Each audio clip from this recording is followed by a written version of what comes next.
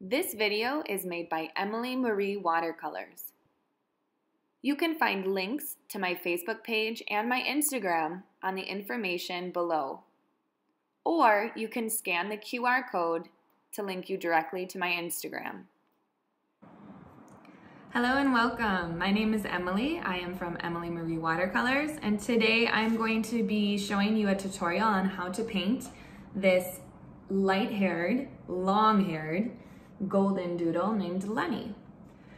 Now today's tutorial is not going to be a beginner's tutorial. I'm not going to go over a lot of paper, paint choices, techniques, etc. But I do want to give you different steps and color choices in order to recreate this exact photo. You can see a link to the photo underneath in YouTube, and if you'd like to try this yourself at home, or just feel free to watch the tutorial if you're wanting to try it with your own dog at home. Before we start, I do want to share with you the materials that I am using, but you feel free to use whatever materials that you like to use at home. For paper, I'm using a Fabriano. It is a 300 gram paper, but it is only 25% cotton. 300 grams, of course, is 140 pounds. So although it is a thick paper, it isn't 100% cotton. I know there's a lot of people out there who love 100% cotton. If you have Arches paper, use Arches. I am based out of Mexico, and so we do not get Arches paper cheaply here. So I use this hot press Fabriano as a good alternative. And I also use it in order to show other artists that you don't always need to use the most expensive paper in order to get good results. I am using a 9x12 size. For paint brands, the majority of my paint colors today are Daniel Smith watercolor brand, with the exception of one color that could be easily changed out for a Daniel Smith color. The one color that I am using today is an Art Philosophy brand color, and that's coming from the Terrain pack. And here I'm using the color that's called Maple.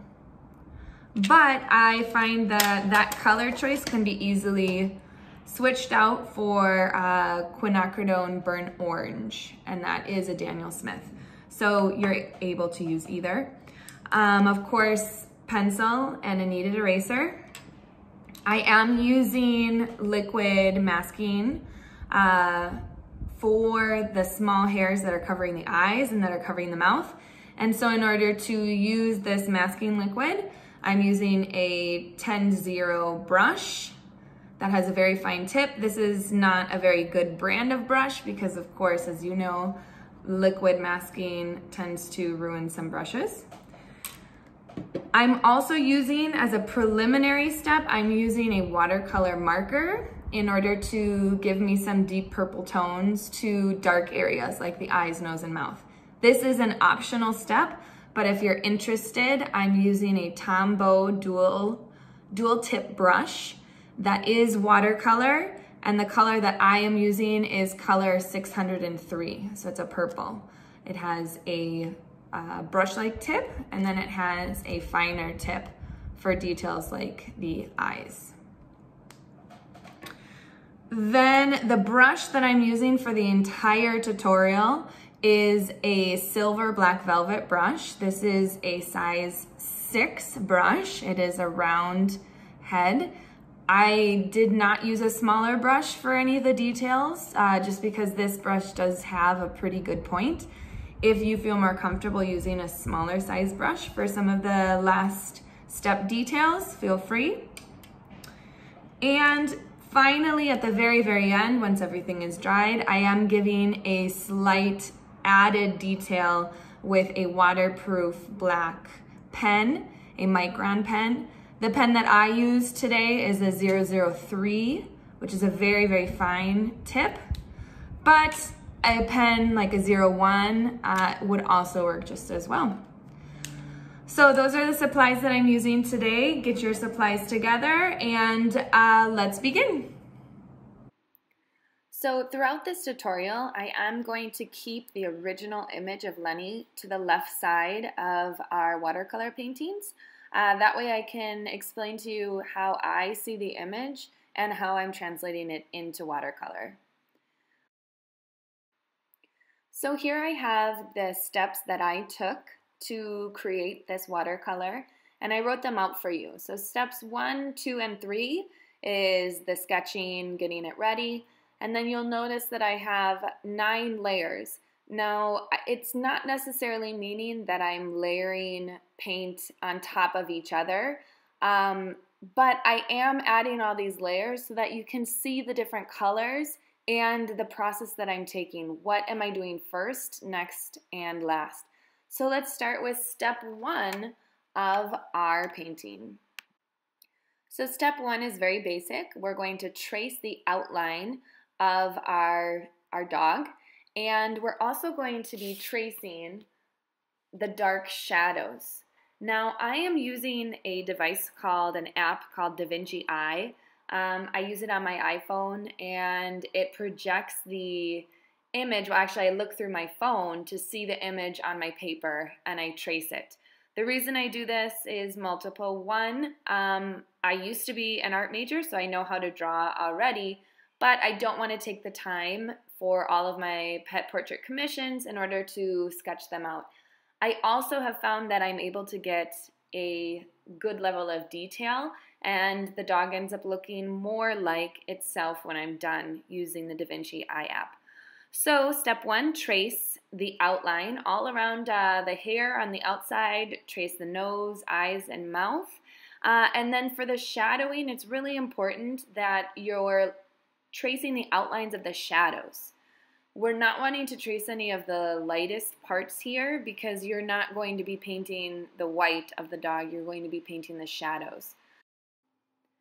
Alright, so step 2 is to paint fine hairs around the eyes and the corner of the mouth with masking liquid. So from the finished version that you can see of mine, I already have painted the masking liquid onto the eyes and the corners of the mouth. I'm doing this because there are white hairs, you can notice white hairs that are crossing the eyes, and there's some little white wispy hairs that are on the corners of the mouth that are going over the darkest parts of the dog. And those I want to keep white, and so instead of using a super fine brush to go in between the hairs, I'm going to paint masking liquid so that I can paint the black and not have to worry about accidentally covering those hairs.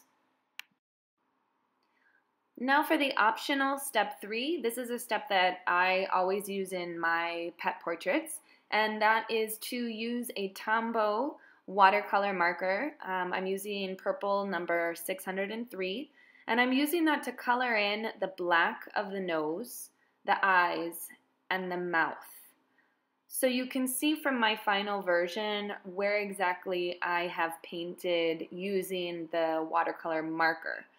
Now this purple will come through in the final painting, and it does also allow you to have deeper tones faster because I already have one layer of watercolor marker down to begin with, but this is a total optional step.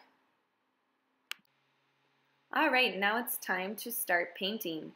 So our first layer is going to be a very light wash of Daniel Smith's Carbazole Violet mixed with a tiny bit of Lunar Black and a very generous amount of water.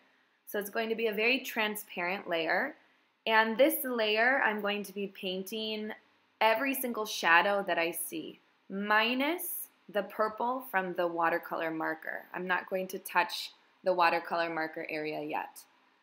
So if I look at the original picture of Lenny the dog, I'm going to look at all of the areas that have shadows. So obviously I see shadows around the ears, I see shadows under the mouth in the chin area, I see shadows by the eyes, and I do see some very light shadows on the top of the forehead.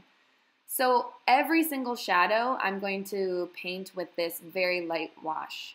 Even if it's darker, I'm going to start painting every shadow I see, everything that's not a bright, vibrant white.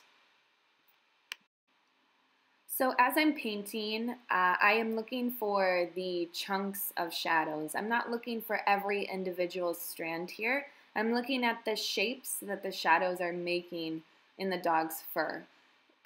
When we create these shapes as the background shadow, our eyes will automatically fill in the empty space between the shapes, and the image of the strands of hair will start to look like dog hair. So I'm not painting individual strands, I'm painting the shadows behind them.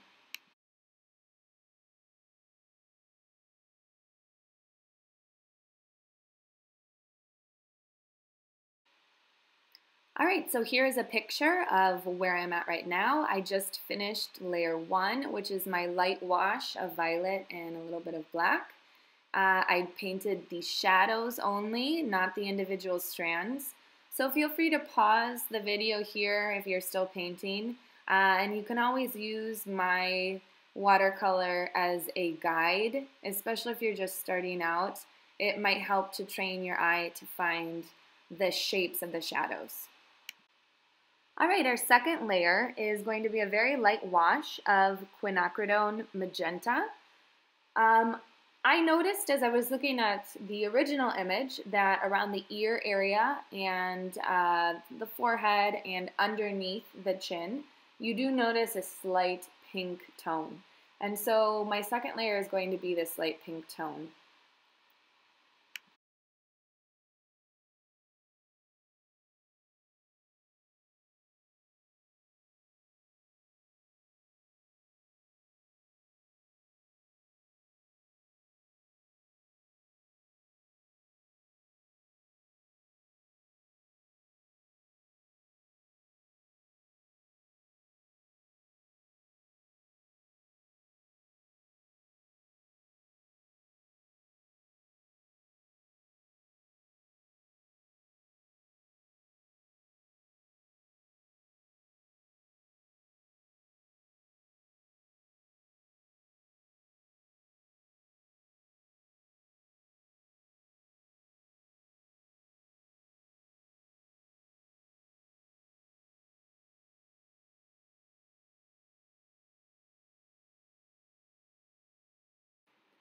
All right, so after I first did the shadows, I'm now looking for different tone colors in my picture.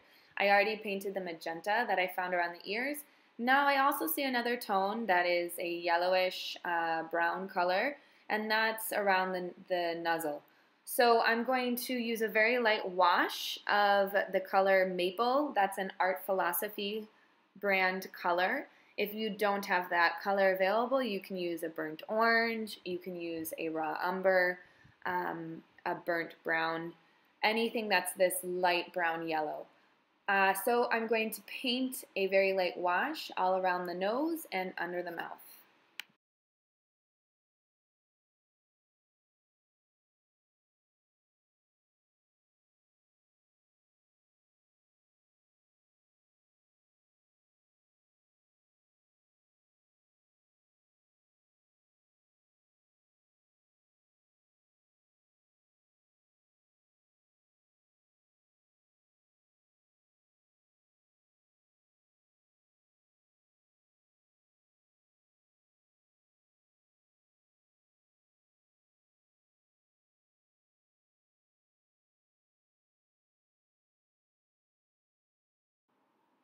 Now that I have some of my base colors on my dog, I'm going to start, my layer 4 is going to be a darker wash where I'm going to be adding some depth to the shadows. So the darker wash of layer 1, again that's a Carbazole Violet and a little bit more of Lunar Black this time, a little bit of less water. And I'm also going to be dropping in a brown that I made with a little bit of purple and black. So the brown that I used was that maple color. Like I said, you could use a burnt orange as well. I added a little purple and black, and I'm dropping the color into some of the shadows, especially like if you notice the more intense shadows around the mouth. There's an intense shadow to the left of the face that I dropped a little bit of that brown color in, and I'm just giving some depth to the shadows.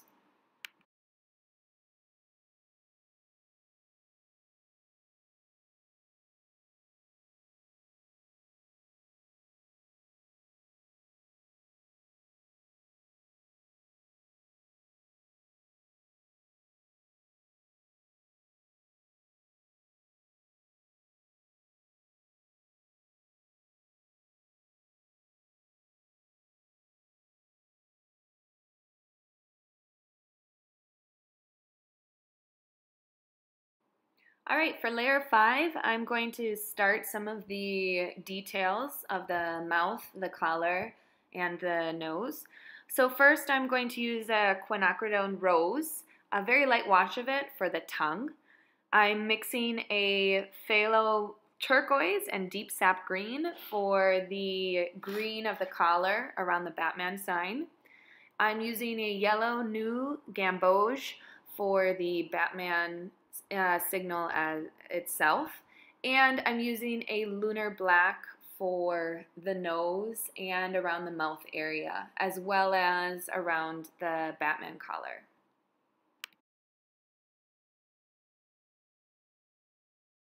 Now for the nose, you'll notice that I'm using a darker black on the bottom of the nose area, as well as inside the nostrils.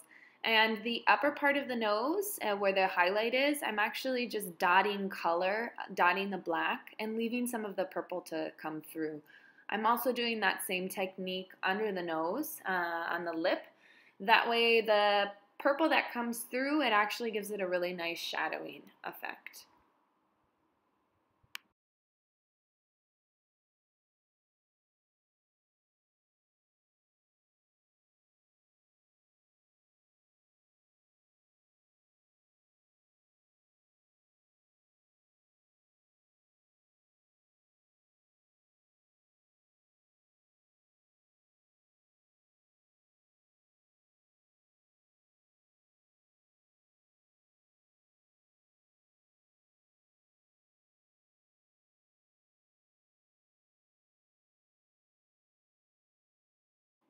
All right, so my layer 6 is just going to be a darker layer 5. So a darker quinacridone rose for the tongue, and a darker mixture of turquoise and green for the collar.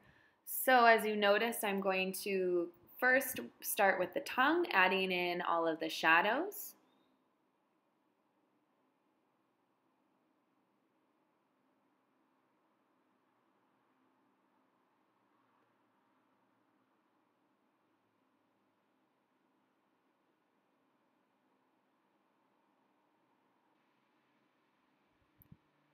And then I also notice that I'm missing a little bit more of a magenta along the ear, so I'm adding that as well. Now I have a darker combination of my phthalo turquoise and deep sap green for the dark spots around the collar. And I'm adding a medium wash of lunar black to add the shadows in the gold Batman from the collar. I love lunar black because you can still see the base colors underneath, and it gives a really good rippling effect, a really good gradients.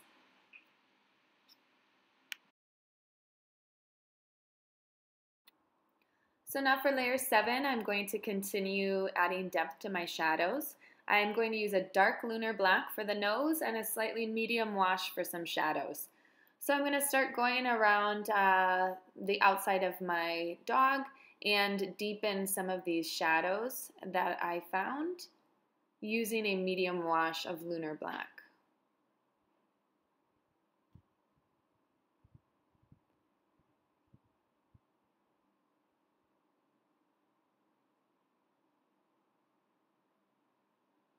Now I'm moving on to the nose. I'm using a slightly less concentrated with water lunar black, and I'm making the bottom of the nose and around the nostrils, inside the nostrils, a little bit darker.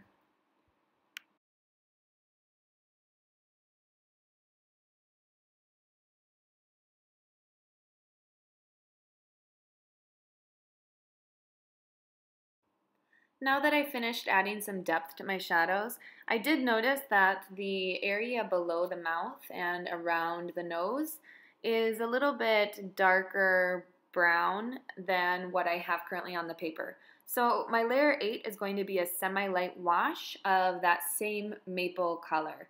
So not quite as light as when we started, add a little bit more pigment to yours, but I'm going to add a little bit more color and depth into the mouth, around the mouth, and around the nose.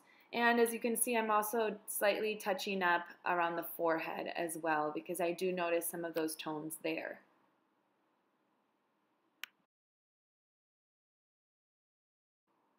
So the last layer that we have today is going to be the collar color from layer 5. That was the mix of the phthalo turquoise and deep sap green. And I'm adding a little bit more violet. Now this color is going to be a surrounding the dog. The reason why I'm adding this layer and this color behind the dog's fur is because since you have such a light color of fur, I need some sort of contrast behind it. Now I don't want too much contrast because using too dark of a color might actually make your dog look like it's within the color instead of the focus of your painting. So you might kind of lose that focus. So I decided to mimic the color of the collar. If I didn't use a turquoise color, I think I would have used probably a purple like I used for the shadows. And of course it would be a wash. It wouldn't be a very concentrated color. So I'm going to start by wetting my paper. I want a wet on wet technique for this so that the color evenly disperses along my paper. If I do a wet on dry paper technique for this, I'm going to notice that there's going to be some overlapping of color that's going to happen. It's not going to be as uniform. Of course, when I'm dropping the color in, I do like to have some sort of gradients of color, so I am dropping more concentrated color in certain areas. And I'm making sure that I am bringing the color into the individual hairs so that I get a little bit more definition around my painting.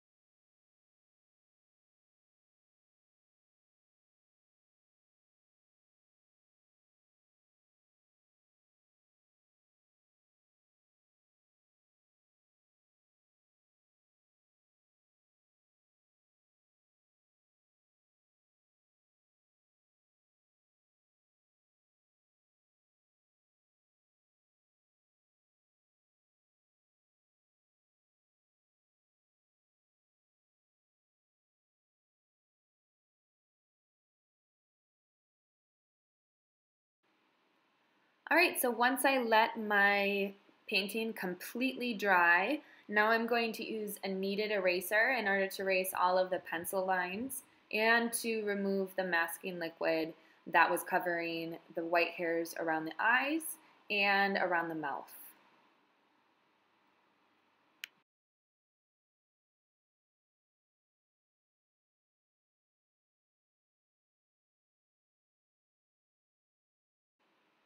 And the final step, I'm going to add some details with a Micron 003 pen and add my signature. Now, you notice that I'm adding just a little bit of details with my black paint. There were some areas that I noticed once I took the masking liquid off that I needed to kind of fix a little bit. Around the mouth, I noticed that the hairs to the right side of the mouth aren't actually white. They are that maple color, so I added a little bit of maple color to the right. And now I'm adding a little pen to add some crispness around the Batman collar.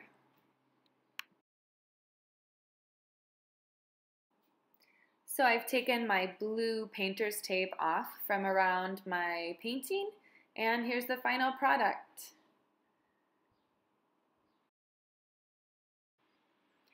I hope you've enjoyed this tutorial and have learned a little bit more about how to paint long-haired and light-haired dogs. Make sure to like this video and leave me a comment. I hope to be creating many more tutorials in the future, but of course I want to know that people are finding them useful. So leave me a comment for what you think, what you liked, what you wish I had explained in further detail, and make sure to follow me on social media, Facebook or Instagram, in order to find what my next tutorial is going to be about. Thank you for joining.